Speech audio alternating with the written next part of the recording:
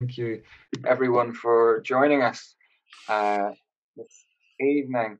It's a real delight for the Staff Pride Network to be able to host events online when we can't host in person, and not only to host events for you to join us, but also to record and for people to be able to watch back.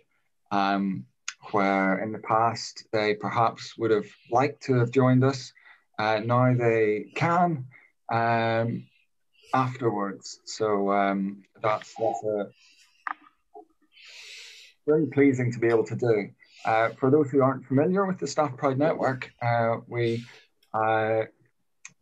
work to support LGBT plus staff and PhD students, and work with the students, Pride Soc and the LGBT plus, the Liberation Officers, the youth as well, and work with the university more widely at a professional level, and departments, different departments, to support them in their equality, diversity, inclusion initiatives. So it's a really exciting position to be in as co-chair. My name is Jonathan McBride. My pronouns are he, him.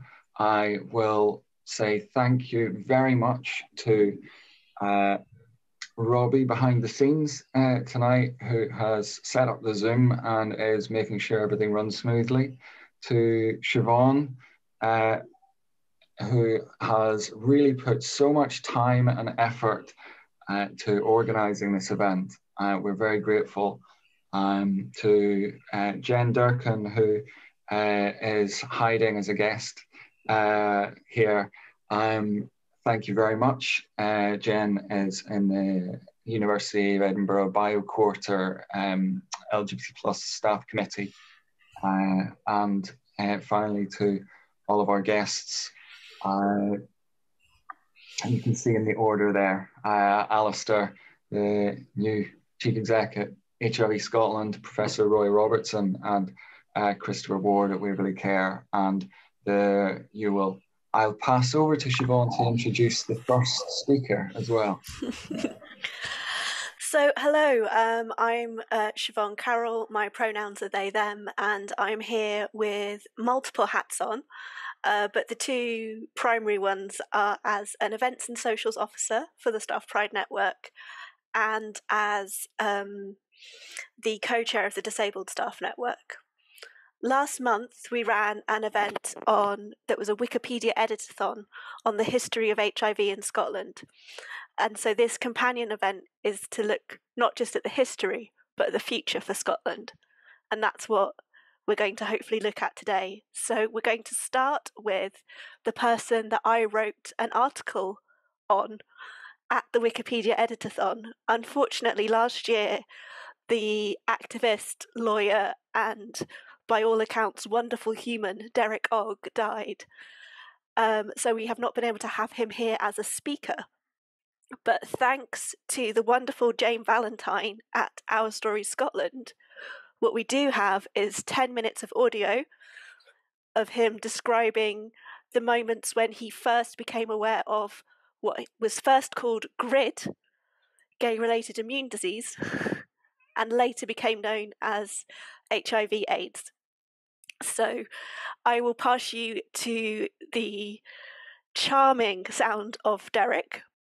At about this time in 1980, I was aware that, from reading the American press, the gay press, which I'd never got out of the habit of doing because there was always so much great debate and great writing and great writers, famous writers, Gore Vidal and so on, writing regularly in these. And I became aware from one of the San Francisco, I think it was from the Advocate, of pneumonia that was particularly seemed to be going around in the gay community, and they thought it might be something to do with some kind of parasite in the bathhouses, which is a big culture, the saunas as we would call them, in California. and it seemed to be taking, a lot of people seemed to be dying. There was all clusters of people dying, and that Centres for Disease Control were saying, you know, when you get clusters like that, it's usually because of some kind of viral activity of some sort. But nobody could find out what it was, and it started to get reported more and more and more. So I was just keeping an eye on it. It was interesting, it was something that was happening over there. And then eventually there was one edition which talked about something called GRID, G-R-I-D, Gay-Related Immune Deficiency. And this was because it just seemed to be that it was gay people who were having this, and it seemed to be that their immune systems had crashed. And beyond that, no one knew anything. So for a good while, it was called GRID, Gay-Related Immune Deficiency.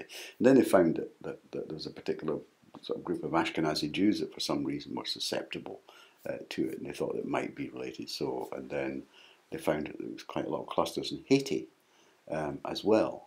And so they just couldn't make sense of this. It was a syndrome. In other words, it wasn't one specific disease that was killing someone. They were having lots of different diseases, but with this same classical depression of the immune system. So, and for a number of years, there's been great controversy about what actually caused AIDS.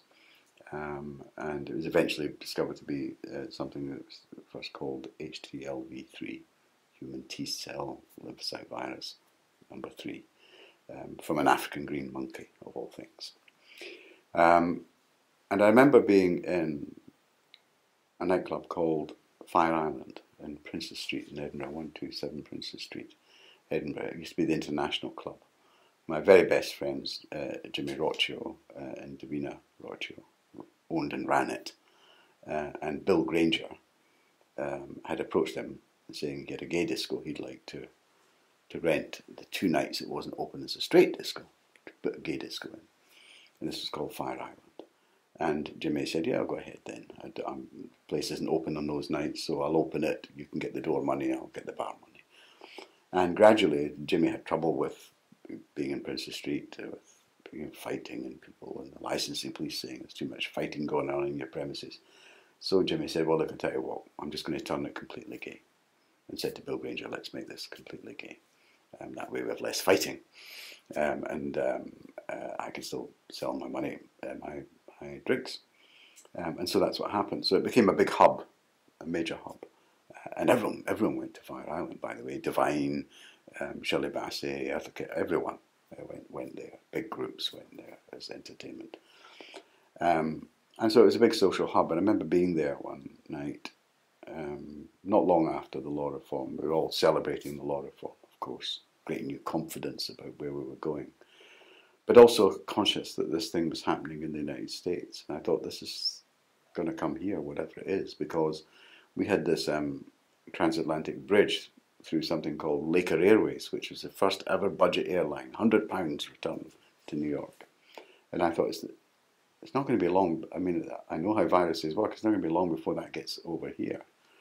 And I'd been talking with people like Sandy McMillan, Dr. Sandy McMillan, who's a consultant at the VD clinic, as it was then, in Edinburgh, who was also, researching this. And so I was touching base with him about it. And I was extremely well informed. And I think at one time I was one of about 9 people in Britain, including doctors, who knew what was coming down the track at us. We realised this was an epidemic, and we knew nothing about it, and we didn't even know what to call it. And so we set up, down in England, a guy called Terence Higgins had got this virus, and he died. And his friends and loved ones set up an information charity about it. And Gay Switchboard in England had a meeting announcing the formation of Terence Higgins Trust. And we went down to that and came back from it. And then in my kitchen one night, I had Edward McGough and John Ramage, who were both stalwarts of Edinburgh Gay Switchboard, gay counselling line. They came across to Dunfermline. By that time, I'd set up a law practice in the High Street in Dunfermline, and I had a flat above it in the High Street. and they came over with Nigel Cook, who was the treasurer for SHRG, and we needed somebody, if we were going to do what I wanted to do, we'd need someone who'd be a treasurer, we'd need people who knew about counselling and caring and so on. Edward and John also had an old folks home, a nursing home, not an old folks home, and John was also a trained district nurse. So we had a kind of medical care, social care, counselling, and financial, all in the one kitchen. And I laid it all out, newspapers out and so on, meetings that had taken place at Gay Switchboard in London. And I said, we need to do something in Scotland that is particularly Scottish, because we had a different kind of setup in Scotland. It was also easier to do things in Scotland because it's a smaller country. So we agreed then to set up something. We laboured over the name Scottish AIDS Monitor, we decided, because we didn't have any AIDS in Scotland at this point. So we actually set up the organisation to meet this threat before it actually landed on our shores. He was able to get a grant for £6,000 to set up something which would be members of the gay community talking to the gay community. Because for those who don't know, sex between men up until 1980-ish was illegal in Scotland and punishable. And in fact, in the context of this audio, the legal reform that he's talking about celebrating in Fire Island is the legal reform allowing that to be decriminalised. So I'd just like to thank Jane Valentine from Our Story Scotland, who recorded this interview, for allowing us to share it. It's going to be available in the National Archives if you want to hear the whole recording, which I really recommend, because the work that Derek did is just fascinating. As I said, I have been drafting his Wikipedia entry, and the more I find out about it, the more in awe I am. And from that, that's our first speaker. So he's given us a bit of the setting, that the sex between men had finally been decriminalised. There were fantastic gay clubs like Fire Island, but there was this looming threat, which people who've watched the recent show on Channel 4, More 4, and HBO in America, everyone is talking about it's a sin. And at this point, I would like to ask Christopher from Waverley Care, who has said that he's happy to talk not just to It's a Sin and what that's about, but to what how Waverley Care started in response to the crisis in the 80s. Christopher. Hello, thank you so much. My name's Christopher, my pronouns are he, him, and I'm a health improvement coordinator with Waverley Care. So I'm going to talk a bit about It's a Sin, but also, as Siobhan said, what Waverley Care was doing in response to the crisis that had appeared in Edinburgh in the 80s as well. So it might seem hard to believe that It's a Sin is the first British TV drama to focus solely on the HIV and AIDS crisis that decimated communities in the UK in the 80s. And I think this series does a fantastic job of really painting that landscape where opinions of the time, homophobia, as well as the fear of a new virus, caused a lot of panic in different communities across the UK. But it was also useful that Russell T Davies, the writer, ensured that we also recognise the joy and the unity and the exciting sexual experiences of the people that fought to survive during this period. One of the key characters in the series It's a Sin is Ollie Alexander's character Richie, and we see him move from a small community to a big city, and I feel that that's a story that's all too familiar with LGBT plus people across the world. For Richie, after he comes out to his friends, he really comes into his sexuality, really builds on his confidence and his sex life and his relationships, and then this crisis unfolds. Now, the story of coming out and moving to big cities is one that's common in Scotland, with gay centres set up in Edinburgh in 1975 and in Glasgow in 1977. We see communities begin to change the narrative about what it means to be LGBT in Scotland in the following years. Now, in regards to HIV, according to the Lothian Health Service archive, Edinburgh's first case of HIV was diagnosed in 1983, which was the same year that Derek Ogg helped set up the Scottish AIDS Monitor that Siobhan had mentioned before. And as the decades went on, the city's high infection rates that was nearly 7 times higher than the national average meant the region was really at the forefront of the battle against this virus. Now It's a Sin focuses on the impacts of HIV and AIDS on gay communities in London, and it does a fantastic portrayal of this. Someone who's written quite a lot about this recently was Chris Cregan, who lost his partner to AIDS during the 1980s as well. And he says about It's a Sin that this is our story, and it could be the story of me, it could be the story of my partner Lawrence and of our friends. And what it really does is give a voice to those who didn't make it. Now, to come back to Edinburgh in the 80s, Waverley Care was set up in 1989 to build the UK's first purpose-built AIDS hospice in response to the growing epidemic in Edinburgh. And during these times, they had to battle with the realities and health concerns of HIV and AIDS, including the stigma and fear that surrounded it. And in 1994, Scottish AIDS Monitor set up Gay Men's Health, which was the UK's first dedicated health initiative for gay and bisexual men in the UK. So with the advent of new treatments in 1996, it shifted a work of focus for Waverley Care towards helping people live longer with HIV. So the services like Milestone became about respite rather than palliative care. And by 2002, we were developing future projects that were aimed about improving health and helping people to make future plans. Now within Waverley Care, I work for SX, which was established in 2016, built on the activism through the years to address the health inequalities of gay and bisexual men and all men who have sex with men. Now these included poor mental health, sexual health, and today gay and bisexual men still carry the heaviest burden in relation to HIV. But as treatments have meant that people live longer and happier lives, which I think Alistair will go into further, it's time that we think about the virus and how far we've come, but also how far we've got to go. It's a Sin did a fantastic job of portraying these people that fought for our communities to be heard, and there's a fantastic scene in the series that if you've not seen it, really shows the courage and bravery of these people.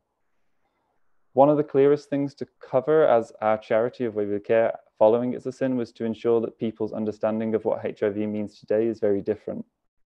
Our treatments for HIV have come on dramatically. However, one thing that has not kept pace with the rate of change is the issue of stigma. And going back to what Chris Cregan had said, he says of the time in the 80s, AIDS wasn't the only killer in our midst. Stigma was no less deadly. One of his closest friends, Tim, died of pneumonia in a bed, alone, undiagnosed, because he'd been too afraid or too ashamed to tell a soul that he feared he had AIDS. Now, stigma continues to be a barrier to accessing treatment, leading to late diagnosis, and education and understanding of what HIV means today is the way we need to change this conversation. But it's important to recognize that HIV doesn't exist in a vacuum. Poor mental health, sexual health, homophobia, transphobia, racism all contribute to someone's risk of becoming HIV positive. And that's why at Waverley Care, we offer such a variety of services. So these histories are really important to keep alive, and Waverley Care is currently in the process of starting a heritage project to look at the history of HIV and AIDS, specifically in Scotland. So I suppose the end of my piece is watch this space. That's fantastic. Thank you, Christopher. It was really interesting to think about how far we've come, and not just think of it as a historical moment in time. As Christopher alluded to, Edinburgh was Edinburgh had a higher rate of AIDS than the rest of the UK, but it also was known as the AIDS capital of Europe. And though It's a Sin focused on the impact on men who have sex with men, the main driver of the high rates of HIV in Scotland were to do with intravenous drug users and primarily heroin. And one of the people who was quite instrumental in getting that recognised and coming up with solutions for it, we're really lucky to have on this panel, and that's Professor Roy Robertson, who will possibly cringe because I forgot to change his picture. Professor Robertson. Hello everybody. Thank you very much, Siobhan. Yes, I do cringe a bit. I probably need a haircut then as I do now. It's a great privilege and pleasure to talk. I mean, thank you very much for inviting me. I've got a bit of a history lesson, I suppose. I mean, I've been a GP in Edinburgh since 1980, or I was a trainee in 1979 in Northwest Edinburgh, and I'm still working the same practice. So I've been there a long time. And during that time, it's been a great pleasure and privilege and, you know, delightful to work with all sorts of people, including Derek Ogg. It was great to hear him. Very sad to not have him here. And to work with a myriad of other people that I can't possibly name. But so it's been a bit of a roller coaster over the years. And I mean, my interest in the drug using population really became, well, just happened because it was there. I mean, there were drug users in our practice when I arrived who were starting to arrive. And it all started in 1980, really, with the arrival of cheap heroin, not just in Edinburgh, but throughout Western Europe, throughout North America.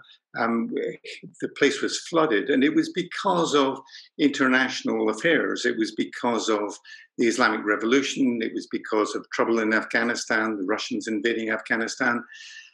And more locally, it was exacerbated by our local politics and by Mrs. Thatcher and that hostile government of the 1979 election. Thatcher was elected for the first time in 1979, followed by rapid cutbacks, fearsome cutbacks in public health and in local services. Social services were cut back 30% in 1 year. So dramatic things happening, causing civil unrest, riots in various cities, and into that popped heroin, and into that popped our crisis of a first part of the crisis, which was an epidemic of heroin use in young people, in people who were unfamiliar with heroin. I mean, heroin had been, of course, available in Edinburgh before. The drug squad and the police said probably there was about 50 heroin users in Edinburgh in the 1970s. But by 1980, we probably had several thousand. And these were young people, very young people, 17, 18-year-olds, just left school, many of them injecting heroin for the first time, not really having much idea of what they were doing, having no injecting equipment, giving rise to the popular term of shooting galleries, little groups of people injecting drugs together with a supply of extraordinarily pure heroin. And casualties were easy to see. I mean, we had an epidemic of hepatitis B infection, and that was where our research interest was triggered. We started measuring samples. We started taking samples of blood from people to measure their liver function tests and check their health. So it was obvious that hepatitis was prevalent in the community, and that was noted by public health, but very little active interventions took place in the 1980, 81, 82. There was very little in the way of notion of harm reduction or risk reduction. There were very little in the way of educational initiatives. And then, I mean, this is against the background of things happening elsewhere. I mean, it was obvious, like Derek said, it was obvious that things were happening in North America. And a colleague of mine who'd been in my university was working in New York at the time. And she told me about the heroin shooting galleries in her area she was living in New York City. And we thought, a bit like Derek, we thought, well, it's going to happen here. It's inevitable. There's going to be HIV infection, or HTLV3, as it was called by 1985. But we didn't know about that until the test became available. And when the test became available in 1985, and we tested people in the casualty department and later in our practice, it became obvious that we had a high prevalence of HIV infection in our drug-using population. So looking back at those old samples, those stored samples from the hepatitis B study, we were able to identify that actually the virus had come into this population probably in 1981, 82, and that it spread very rapidly during this period of very active drug use. At the time, it was interesting that we had no deaths. I mean, the first death in a drug user was probably around about 84, 85 who contracted it. But the majority of our patients or our individual drug users were still quite well. They were still asymptomatic. At the time, one of the interesting things about history is looking back, but it's hard to imagine what it was like at the time. We didn't know, like Derek said, we didn't know about this disease. We didn't know the incubation period. We didn't know how many people might die and how many people might recover, or what would be the pattern of events, what the transmission might be like. So there was a lot of unknowns, and it was clearly very alarming in our community. But it wasn't until HIV popped in, or the test became available in 1985, that everybody became alarmed. We had a committee set up. The Chief Medical Officer for Scotland, Dr. MacDonald, set up a committee chaired by Brian McClelland, who was head of the blood transfusion service, because that was the other area of great concern, was the blood supply. Was the blood supply contaminated? The other risk group, of course, was people receiving blood transfusions. So huge pressure on the blood transfusion service to become aware of the risk of passing it on by transfusing infected blood. So there was all sorts of people involved. That committee made the rather startling recommendations that we should have a needle exchange. We should supply needles and syringes to people who were using drugs by injecting, and that we should supply heroin. We should supply methadone as an alternative to the heroin that was going around.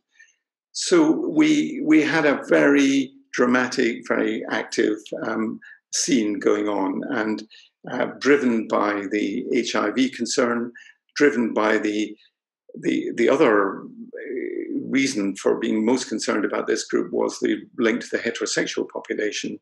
So the spectre of a heterosexual epidemic became very real. So here we were with a very hot virus epidemic going on, still with a continuing epidemic of heroin use and a potential epidemic of heterosexual transmission.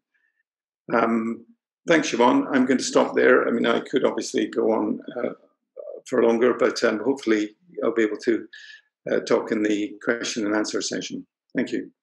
Thanks, Roy. That was really fascinating. And what's very interesting is hearing how people started paying more attention when they saw it as being a potential heterosexual epidemic, rather than something that was affecting these marginalised communities of men who have sex with men and drug users, who clearly that people didn't care about saving the lives of nearly as much as heterosexual people in general. Oh gosh. And it really shows the role that stigma played in leading to this becoming as bad as it did.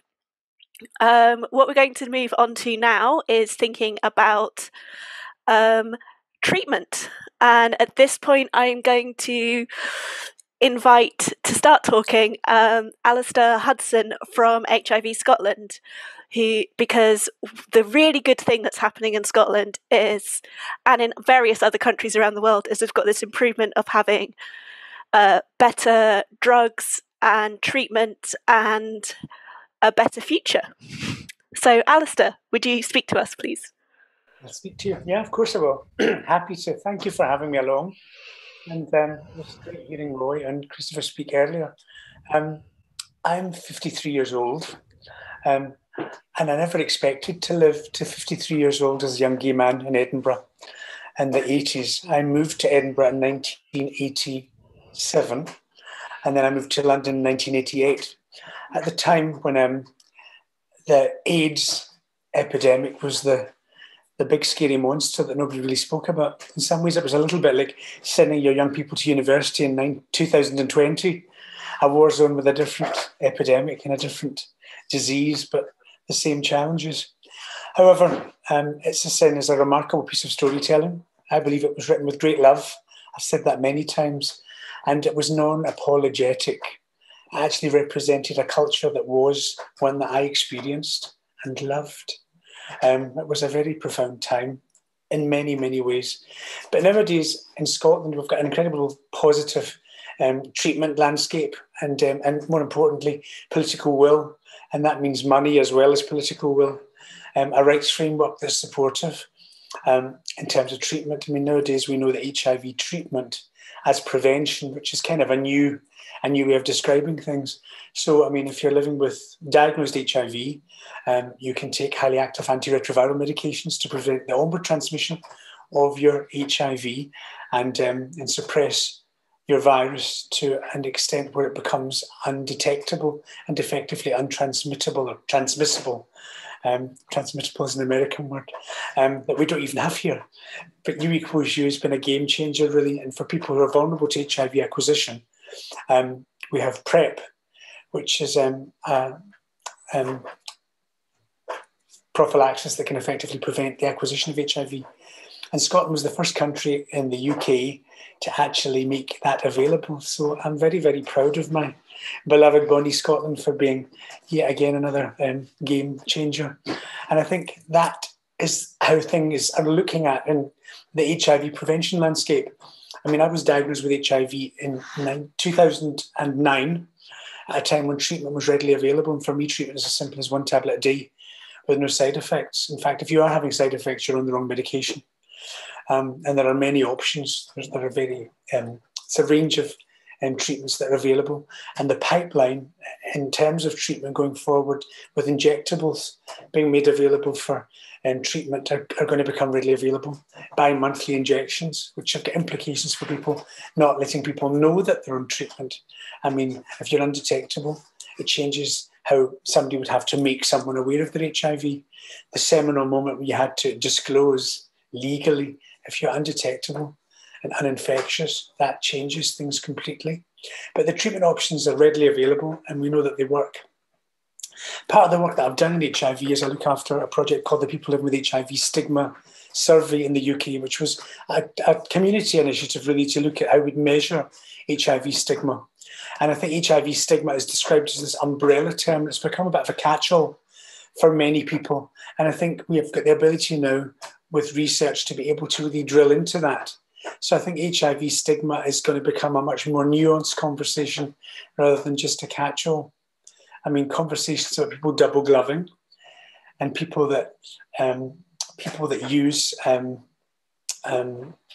excuses like won't share cutlery or cups with people living with HIV are just limiting and ultimately just fueling the stigma that we know exists.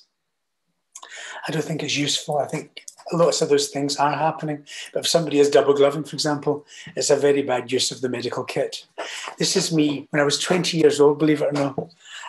As I was leaving Edinburgh, I left high school in 1979. No, left primary school in 1979, just in the beginning of the madness that the Thatcher government was and is. So these are a list of numbers that we have. I'm not going to read numbers to you on slides because I find it tedious when people do it to me. But perhaps the most remarkable thing is UN targets for 1990. In Scotland, the results have been remarkable. The idea was that to get 90% of the people who are living with HIV to be diagnosed, to have 90% of them engaged in treatment and 90% of them hopefully being able to achieve an undetectable viral load or suppressed viral load. And what we've done in Scotland is we've actually not only smashed those targets, but the numbers in Scotland are 92, 98 and 95. So 95% of people who are living with HIV are effectively undetectable. And that's been a real game changer. But HIV can only be treated if you're aware it's present. But by the same token, it can only be transmitted if it's present. Many people have sex every day and don't wind up acquiring STIs or unplanned pregnancies. So for HIV to be transmitted, it has to be present. That would be impressive. So I think the game-changing stuff around the treatment as prevention landscape has been game-changing. So testing. I mean, it's better to know. So we're really strong advocates for testing across the sector. I think, the way that I speak about it generally with young people is when you start assuming responsibility for your dental health, that moment when you start going to the school dentist without your parents, you're still shitting yourself, but basically you front it and you go in. I think when you start assuming responsibility for your dental health, it might be a good way to start speaking about assuming responsibility for your sexual health and well-being so that you actually have the ability to understand your needs in a safe space, perhaps more importantly, to discuss it. I think the thing about HIV treatment and testing, it's always been something that those people should be doing. And I think that's where it's become very limited. So we know that treatment prevention works, and delivering treatment in Scotland is something that we do very well. The data supports that. We've got a really positive framework for delivery and for treatment generally. And I think the fact that we've got PrEP now as one of the game changers means that for people that are vulnerable to acquiring HIV, because maybe there's more HIV in the population group that they come from, men who have sex with men, and I include the whole spectrum of bisexuality in that, and MSM, or maybe you're in a relationship whereby you're not sure of your partner's monogamy, if you're in a relationship that's open, or if you've got a range of partners that you're having, and good luck to you.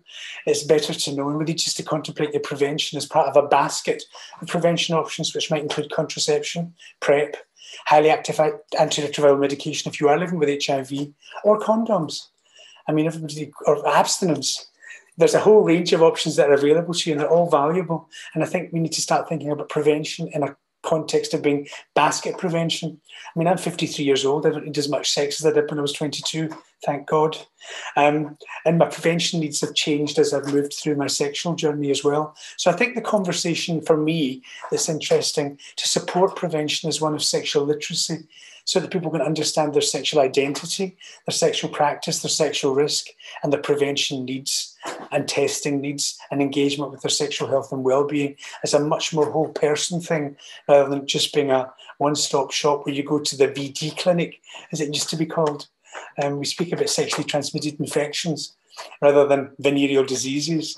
And the same way young people are redefining gender. So I think there's a whole opportunity, and a really exciting opportunity for us to dynamically change the language that we're using in the sexual health space. And I'm really keen that HIV Scotland and organisations that we work with are going to get on that train with us. Fantastic. Thank you, Alistair. That was really good.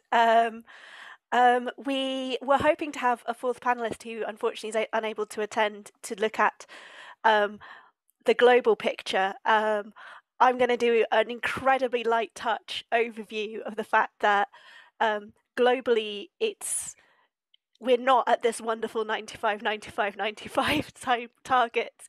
And a place which I am fully aware of at the moment is the Philippines has the highest rising rate of HIV infection. So it has a very low number of HIV infections, but they're rising at an incredibly rapid rate. And in the Philippines specifically, 84% of the cases in men are from men who have sex with men. And I personally think a large chunk of this is because it's a Catholic country and it's not having the same education and enlightenment and approaches that Alistair's talking about. So it's really interesting to think about what we've learned in Scotland and how that can be applied elsewhere. So from there, I am going to throw it over to you, our participants, for questions. The nature of this slideshow, and to be fair to the panelists, here is a picture of me from the 1980s being very hipster. How do you open up tests? Because there is a very much a problem with testing being associated with gay men or MSN, and I've always found it very difficult to try and convince straight people that they should actually be getting tested on a regular basis. Mm-hmm. I've worked in a couple of places in my bizarre meandering in my 30 years in London, back up the road. I worked with the Family Planning Association and International Planned Parenthood Federation and Brook Young People for many years in various guises. And when I was speaking about testing to younger people, I used to speak about knowledge being power. And the more power you have, the more transactional ability you have.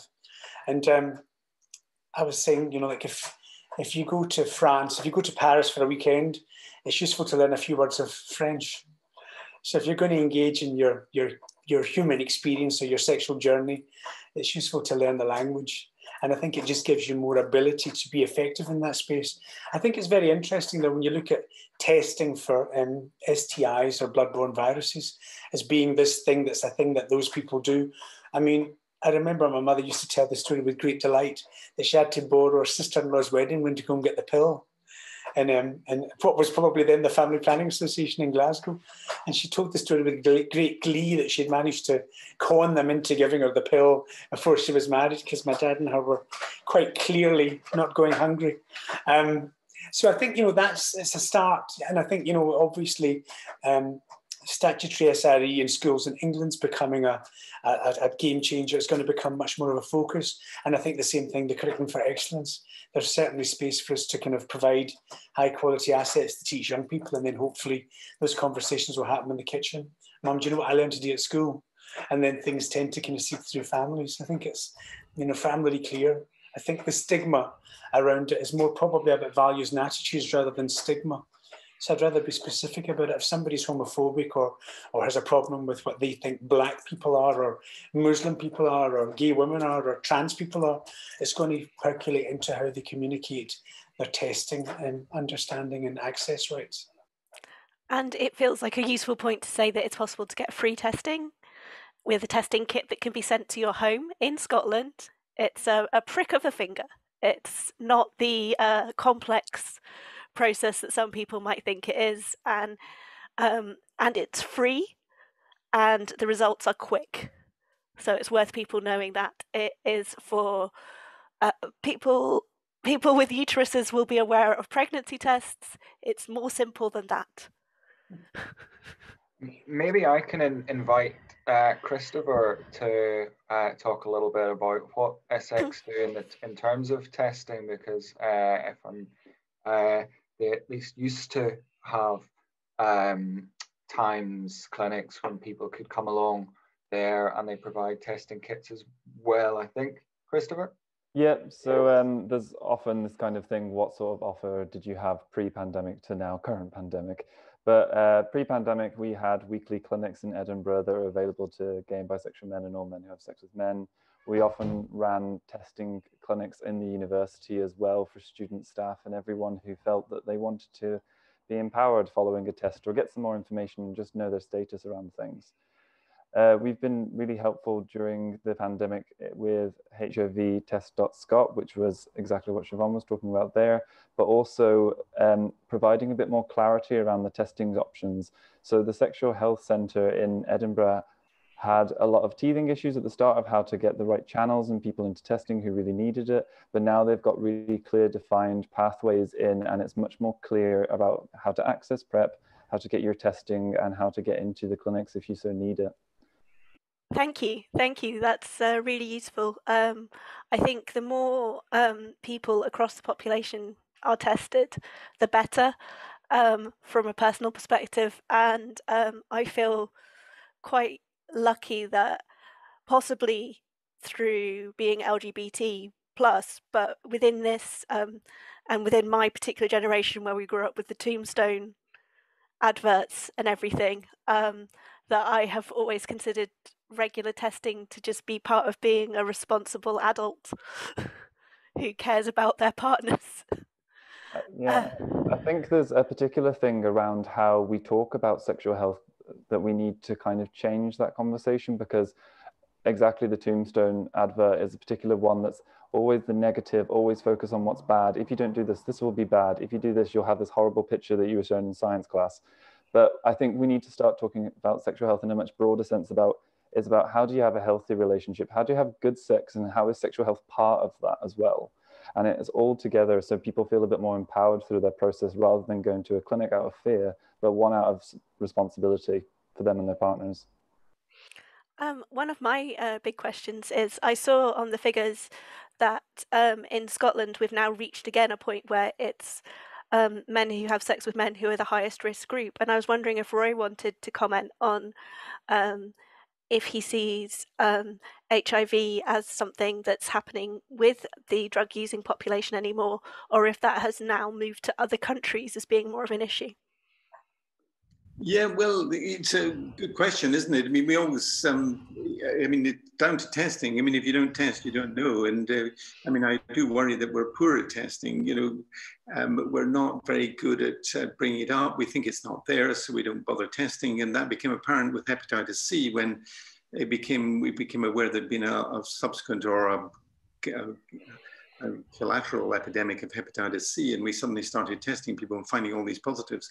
I mean, I think in a lot of our drug-using population in Edinburgh, the prevalence is low of HIV infection, and that is shown in the national figures, with the one exception of this epidemic we've had in Glasgow over the last 3 or 4 years, amongst the homeless drug-using population in the centre of Glasgow, where there has now been up to, I think it's maybe up to 200 cases, which is really shocking, you know, in this day and age when we thought we were delivering good harm reduction, we thought we were engaging people in treatment, we thought we were supplying needles and syringes, we thought people were were becoming more knowledgeable about the risks of sharing.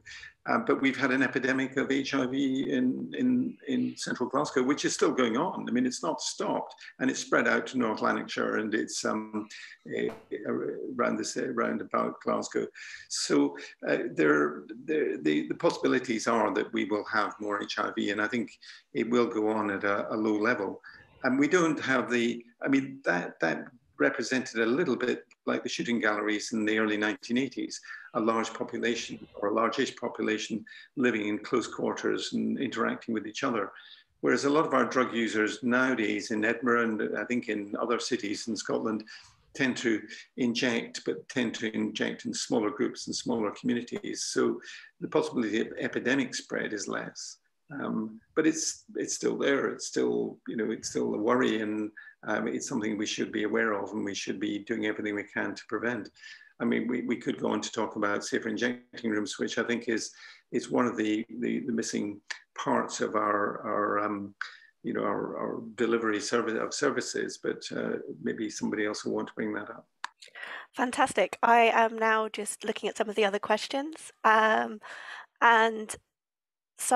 a couple of people have been asking about how we've reduced stigma, if stigma's been reduced, what the nuance is, and what we can do about that. Happy to answer that. How do we reduce stigma? We get to understand it and get specific about it. In the same way, getting specific about where treatment needed to be targeted and testing needed to be targeted. I mean, the Don't Die of Ignorance campaign was kind of brutal, and it's now taught in media studies as scorch and burn, not the way to do a campaign. However, in terms of public health, I mean, it did actually reduce significantly the projected numbers of deaths that we were going to see, and enthused a lot of kind of safer sex behaviours. It's a brutal way to do it, but in terms of game changing, and then on the back of that, things come out of it like needle exchanges and harm reduction programmes, which were world leading and set up in this country, but that have now become global models for excellence. I think around injecting drug use, it's kind of maybe changed shape slightly. Chemsex, emerging trends around that, how people are using crystal meth in pleasure, and it's conversations that are not being had in the mainstream, but early adapters tend to become mainstream in time.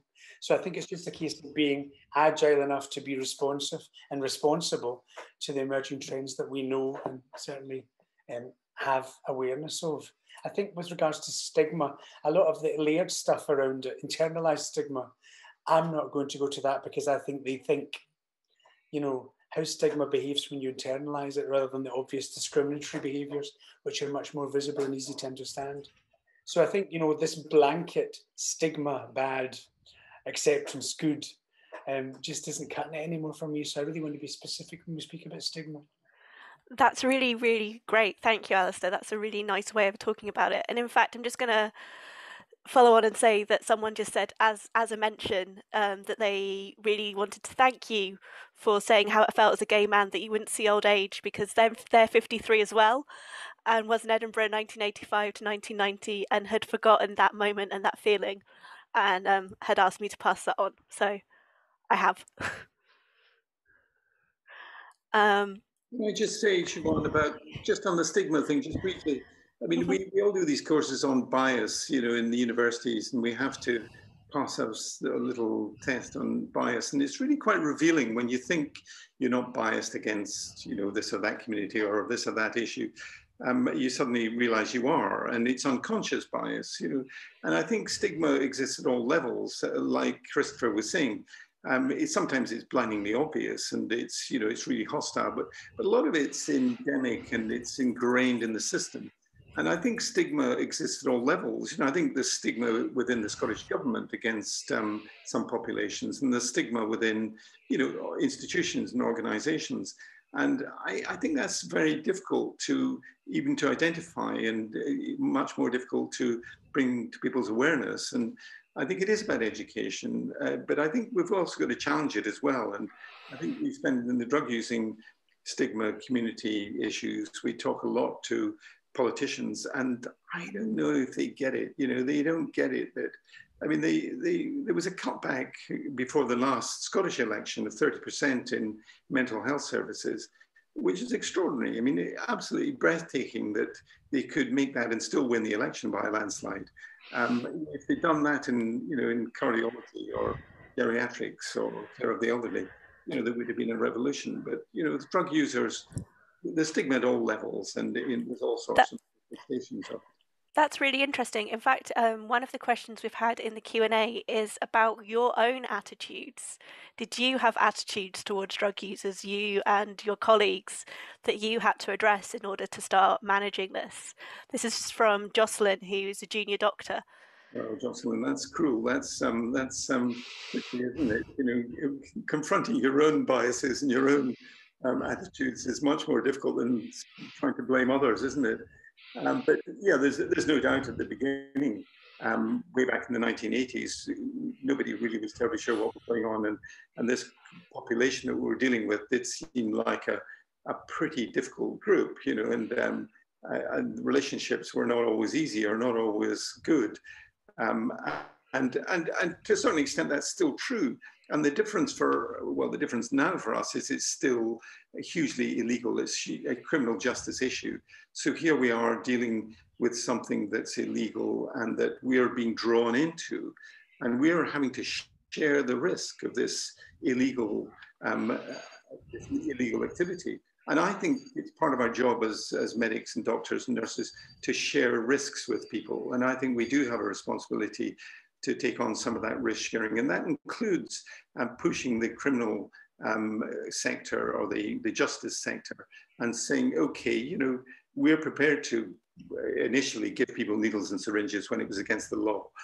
We were prepared to do that. And the Lord Advocate once said to me that, he could easily find several laws that we were breaking, and there could be consequences, but he wasn't going to because, for various reasons. But I think at the beginning, in answer to Jocelyn's question, it is difficult, but I was very proud, I must say, of our practice staffing and juniors, and nobody ran away from it. Nobody said they wouldn't deal with it. Nobody resigned. Nobody that I know of. Nobody said that they wouldn't manage somebody with HIV infection, or they wouldn't. And I'm very proud of them. I think that is fantastic, particularly considering the attitudes that people were describing at the time. As I'm aware that we're coming up to 7 o'clock and the sort of ending of this session, I'm going to do 3 more questions if people are happy. One of the questions, and it might be Alistair can speak to this as he was in Edinburgh in the 80s.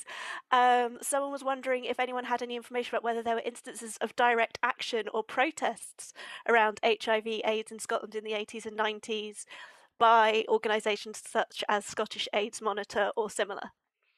I cannot see Alistair. I'm happy to talk. I know from some of the stuff that Waverley Care has done, it's kind of always been about raising the attention and different things through that. And I know that there was quite a lot of red ribbon campaigning outside the Playhouse for a while during the early 90s that massively involved in spreading awareness, but I'm not sure if as the scale of It's a Sin. So not the mass protest. I think it was interesting. I know from my own experience that the 80s and 90s, and as someone has pointed out in the chat, Edinburgh had an ACT UP group which began in 1989. So ACT UP is a protest group that sort of advocates for people in those groups, and it's also worth noting that the Red Ribbon campaign was actually massive for those who are younger in the late 80s and the early 90s.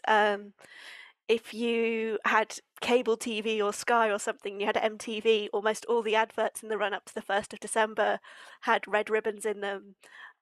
World AIDS Day was something that people actually paid attention to very, very heavily.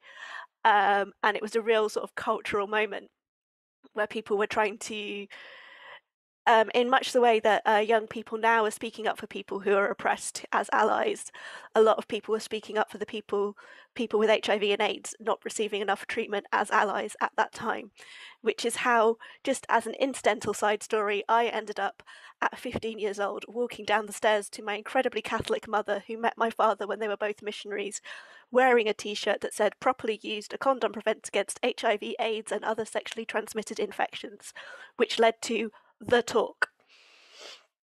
We'll go to some more questions. We've had someone ask about rural areas. So they're coming from a rural area. And they say that apparently there's still quite a high level of stigma based on lack of education and culture, stereotypical gender roles and reinforcement, people feeling comfortable accessing services and being afraid to be outed in close-knit communities. For example, I know of someone who had a similar issue on one of the island communities. I was very careful not to specify which island. Any ideas on education programs, particularly in the care setting, and for those who are aging and possibly require residential care in the future, because there seems to be a poor understanding in that sector? I would come in and say Waverley Care has lots of operations all over Scotland. So we have services available in Forth Valley, Argyll and Bute, in Inverness and the Highlands as well. So there's many things we do around educational programs with local work settings, particularly in Highland, but also about supporting people to live well with HIV. And both the Waverley Care website, the Essex website, which is specifically for gay and bisexual men, are huge information banks that people can access, and both of them have a live chat function on that people can access anonymously to get information and possible referrals anywhere in Scotland. Fantastic. We've also had a question about the availability and uptake of PrEP. And whether speakers think there is enough research going on with regard to there being a vaccine. Christopher, I think that's going to be you again. I'm not too sure about vaccine-wise, but I know PrEP has been really a massive boost in Scotland, particularly for gay and bisexual men and men who have sex with men. And I think one of the main things to consider as well is that the access is, because I think it's majority accessed by gay and bisexual men, but the thing is that isn't across the board in particularly rural areas where people find it difficult to access, but in urban areas it's definitely been accessed in them. And we've seen the 2-year implementation report that came out where it was a 20% drop in new infections in that community. So it's been highly successful also for just starting a new conversation, because as well, for once it became the ownership on the person who was HIV negative in the relationship that was also part and parcel of reducing that onward transmission. So with, as Alistair said earlier, undetectable equals untransmissible and PrEP, there's actually a kind of unity about two people's ability to have a kind of impact on the spread of HIV in the community. So I think it's a really interesting thing that it's now less about, it's sort of a situation that goes for, say, women who have sex with men, is that it's assumed that because they're the one with the uterus, they're the ones who should worry about being pregnant. And it's like, oh, if you've got AIDS, you should care about whether you give it to me. I shouldn't care about looking after my own part in that. So the idea that the person who's HIV negative cares about doing PrEP and doing those things to look after themselves, it makes the idea that it's much more about both people bringing something to it and having a responsibility for that act, which I think is a part of a much broader conversation about healthier attitudes towards sex. Absolutely. And I think one of the biggest things about PrEP that's going to be much further research going on about it is actually how it's built on people's sexual confidence and reduce their anxiety around sex as well. And specifically, Waverley Care has an African health project based in Edinburgh and Glasgow, and there's a big move in there to express access to PrEP for those communities as well, where possibly sex is a harder conversation between relationships, and it allows a person to have confidence that they have PrEP, so they won't be putting themselves at risk of getting HIV from a partner. But I think in terms of sexual confidence and also reducing that anxiety, a lot of gay men speak about it as the spectre of AIDS from the 80s hanging over their shoulder whenever they have sex. And for the new generations, that's PrEP can reduce that anxiety and kind of bring that life back to it as well. Hopefully undo some of the harm of those tombstone adverts. I'm going to give one final question, which is going back to the drug use element. Someone has asked about how we legalise work like that from Peter Krykant, a drug and alcohol worker and activist who did a mobile drug consumption ban so that people could carry out supervised injections. And is that a route that we want to follow? And how do we make that accessible and legal? Because one of the things that's come up, I think, is that it was interesting that AIDS became apparent. I think it would have been harder to treat if men having sex with men was still illegal. It would have been much harder to address it in that community, and obviously drug use is still illegal. Right, is that for me, Siobhan? Yes. We've got an hour and a half to talk about decriminalisation. I think we have about 15 minutes. You've got to admire activists in the supporting people who are using injectable drugs and that activity in Glasgow. You've got to admire it, but it does represent a failure of the system, doesn't it? When somebody has got to make their own, fund their own project to manage people who are beleaguered and on the edge and really taking their lives in great risk every time, every day. I mean, I think it's a sign of a failed system, and we wouldn't expect people with any other disease to be accessing an agency that was unsupported and was funded by a very shaky foundation. So I think it just points to the absence of proper services, and the absence in this case is of safer injecting rooms. I mean, there's probably 10 European countries that have many injecting rooms. I mean, 38 in Germany alone, and very well documented evidence that these safer injecting rooms are very effective. And when you visit them, I mean, they're just a clinic. I mean, they're not sort of dangerous, wild places with sort of crazy people in them. It's just like a bit medical, but it's run in most countries as a medical service. And the heroin injecting facility in Glasgow, I don't know if anybody's visited it.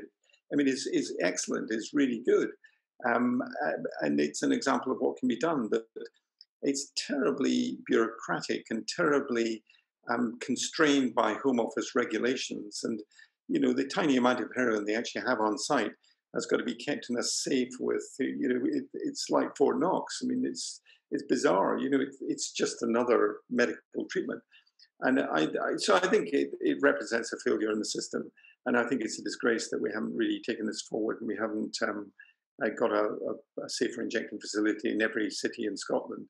It doesn't have to be hugely expensive. It doesn't have to be, massively funded. It just has to be part of, whatever service we have in our hospitals or in communities. Fantastic. So I would like to thank everyone who's come. Our panelists have been amazing. And before we leave, I would like to return to a mention of the fact that HIV Scotland, the programme that they are running is something called Generation Zero. So that's Generation Zero. And the aim is to get to 2030, which feels really soon now, to have basically zero stigma, zero new cases and zero transmissions, which means that it feels within reach, I would say, which is quite exciting. And we can just hope that comes to other parts of the world. So I would like to say thank you to our panellists, Alistair Hudson from HIV Scotland, the CEO of HIV Scotland, Professor Roy Robertson and Christopher Ward from Waverley Care. And I'd also like to thank our organisers and supporters, the BioQuarter LGBT Plus Staff Committee, that's Jen Durkin, Gareth Hardesty and Catherine Milonas, who came up with some fantastic speakers. It was actually 2 separate events that we joined together to create this, and it's fantastic what we've achieved. Jane Valentine at Our Story Scotland, who provided the Derek Ogg audio, and Henry Gray at HIV Scotland, who helped us with this and with the previous event that this was a follow-on from. So, and also to thank you all for attending. Thank you so much. I have really enjoyed this event, and I hope you have too.